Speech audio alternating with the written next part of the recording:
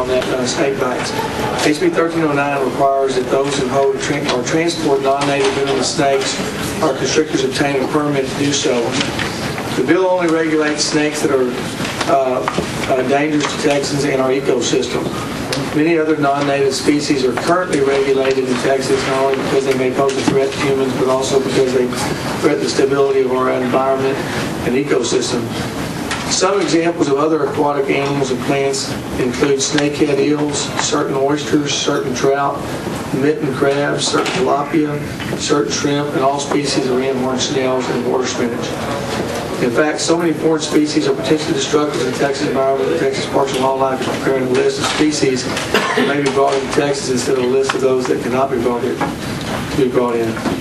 In addition, many other states have regulated or are regulating non-indigenous snakes. Florida is working to establish a list of reptiles of concern with HB1309 and Senate Bill 2766. All non-native venomous reptiles and reptiles of concern must be tagged, documented, and permitted under that proposal. Ohio prohibits residents from keeping any poisonous animals and constrictors 6 feet or larger. Colorado does not allow possession of live venomous snakes for commercial purposes. South Carolina is working to pass a bill that outlaws possession of any venomous snakes and many constrictors after January 1st, 2008, unless you are in possession of the snake at that time. The permit also associated with the possession of these snakes is $50 per animal per year. We are working with the substitute, Mr. Chairman, and I'm going to be asking we have a federal agent that we want, that's an expert in this area. We want him to talk first, and then we want to bring up David Barker. But I want to address the committee substitute that we're developing. Last week we had this bill scheduled for hearing, and we had a number of people that are here today and others that were here last week that were in opposition to the bill, many that will still be in opposition to the bill. But we have been referred to one of the opponents of the bill who is well thought of from both sides as someone that could help us come up with a compromise. And most of the folks that are collectors and herpetologists are very, well, they've been against the bill, but also they dislike the idea of Parks and Wildlife regulating them. And as you've heard from a previous witness on a prior bill, that he talked a little bit about it too, and the history of concern with Parks and Wildlife regulating these issues, and there's an animosity at the department and with these with this hobby and with herpetologists.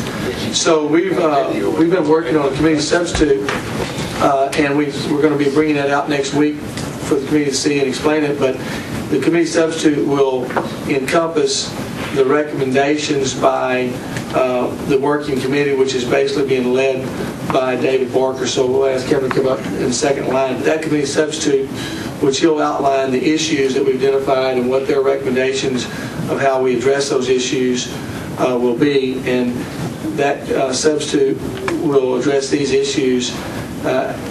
We will, after much research and collaboration with the industry experts, we will modify the bill to hopefully make it much more acceptable to those that are in this, that are herpetologists or hobbyists or collectors of these snakes.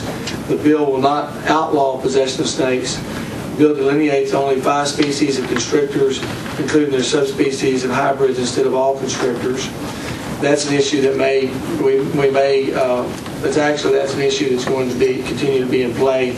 We may end up allowing all these snakes to be permitted.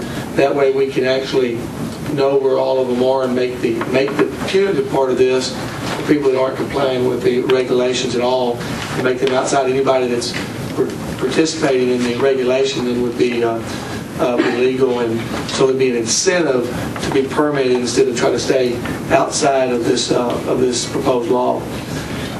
States that it also states that Texas Parks and Wildlife will make regulations governing the permitting application forms, fees, procedures, and reporting and other rules necessary to implement House Bill 1309. We will also, all these things that will require oversight by this committee, we will be doing that during the interim.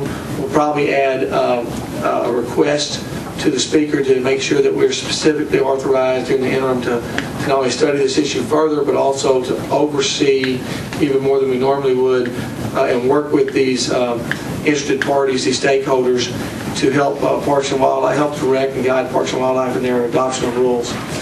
The substitute limits the list of those subject to permitting to zoos, research facilities, and state and county personnel, and allows Texas Parks and Wildlife Department to inspect without warrant the required permit records. Again, some of these things were written in this substitute before we got the final recommendations. I think David Barker is going to address some of these issues, so the final committee substitute may include some of these issues. This is kind of the issues we identified last week, some of which will remain in the committee substitute, some of which will be modified, some of which will be removed. This bill prohibits anyone to intentionally, knowingly, recklessly, or with criminal negligence release a captive snake from captivity. Texas Parks and Wildlife Department is allowed to contract with experienced professionals to handle snakes regulated by this bill.